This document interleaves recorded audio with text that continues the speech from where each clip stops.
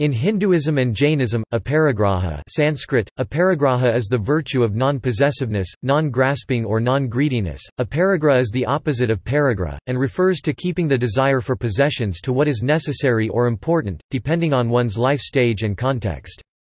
The precept of aparigraha is a self-restraint temperance from the type of greed and avarice where one's own material gain or happiness comes by hurting, killing or destroying other human beings, life forms or nature. Aparigraha is related to and in part a motivator of dana proper charity, both from givers' and receivers' perspective.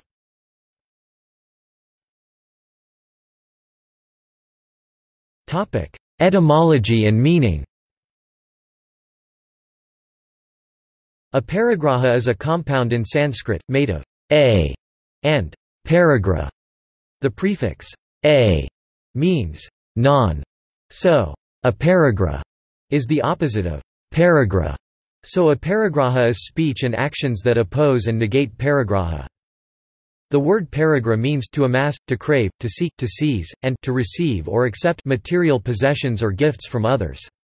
The word also includes the idea of doing good with the expectation of benefit or reward, not just for the sake of merely doing good. Parigraha includes the results as well as the intent. In other words, it means the attitudes of craving, possessiveness, and hoarding, but also the things that have been acquired because of those attitudes.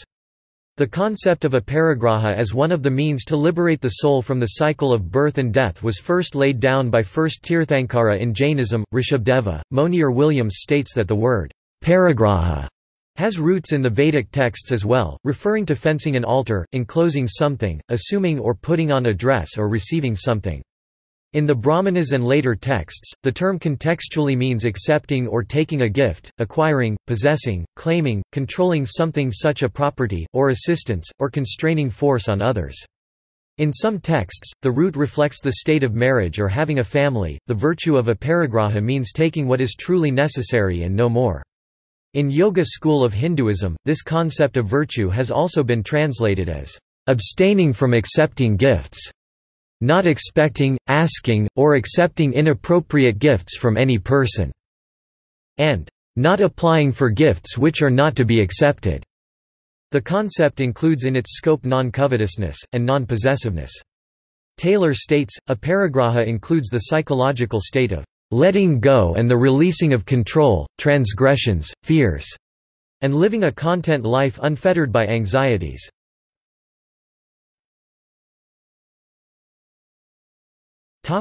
Jainism.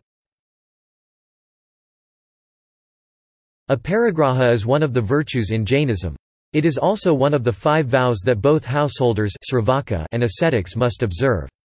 This Jain vow is the principle of limiting one's possessions and limiting one's desires.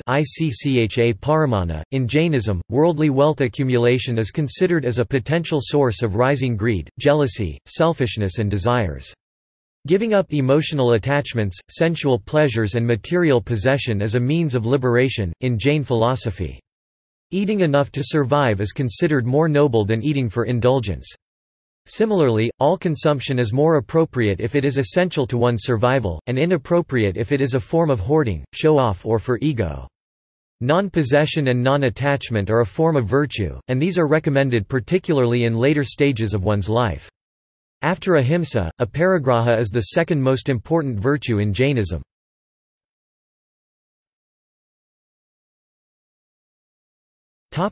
Hinduism.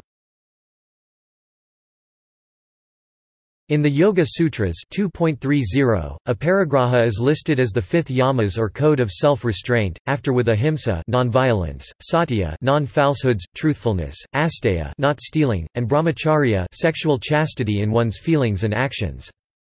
Ahimsa satyasteya brahmacharyaparigraha yama – non-violence, non-falsehood, non-stealing, non-cheating celibacy, chastity, and non-possessiveness are the 5 yamas. 30. Aparigraha is thus one of the 5 essential restraints yamas, the don'ts, in Hinduism, that with 5 essential practices niyamas, the dos, are suggested for right, virtuous, enlightened living. While Yoga Sutras distills the 10 yamas and niyamas, these virtues appear, in various discussions, in Vedic texts. It is part of ethical theory in Hinduism. James Wood states, aparigraha is the virtue of abstaining from appropriating objects because one understands the disadvantages in acquiring them, keeping them, losing them, being attached to them, or in harming them. Patanjali suggests that greed and coveting material wealth increases greed and possessiveness, a cycle that distracts from good reasons for activity that should motivate a person, and ultimately to a state where a person seeks material wealth without effort and by harming, hurting or impoverishing someone else, or some living creature. Yoga Sutras Sutra 2.39 states, Aparigrahasthari Janmakathantasambodha, with constancy of aparigraha, a spiritual illumination of the how and why of motives and birth emerges. 39 Restraint from possessiveness and greed, or aparigraha, leads one away from harmful and injurious greed, refraining from harming others, and towards the spiritual state of good activity and understanding one's motives and origins. The virtue of non-coveting, non-possessing is a means of sadhana, path of spiritual existence. In outer world, aparigraha manifests as non-possessiveness with simple living, while in psychological terms, it is a state of non-attachment, non-craving and one that envelops the sense of contentment.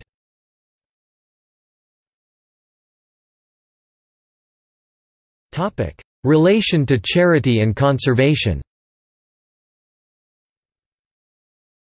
Some suggest aparigraha implies the concepts of charity and conservation.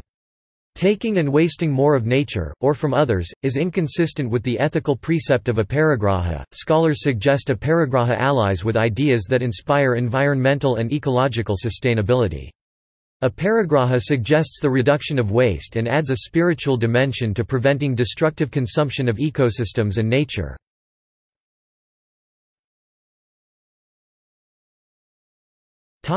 Difference from Asteya.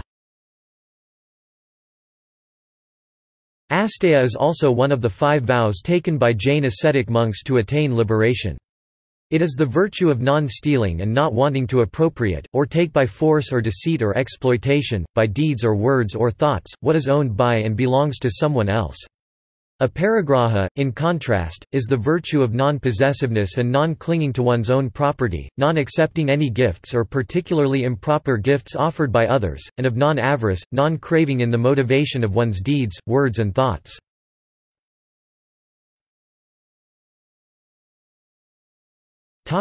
See also: Ahimsa, Asteya, Brahmacharya, Moderation, Niyamas, Satya, Virtue, Yamas.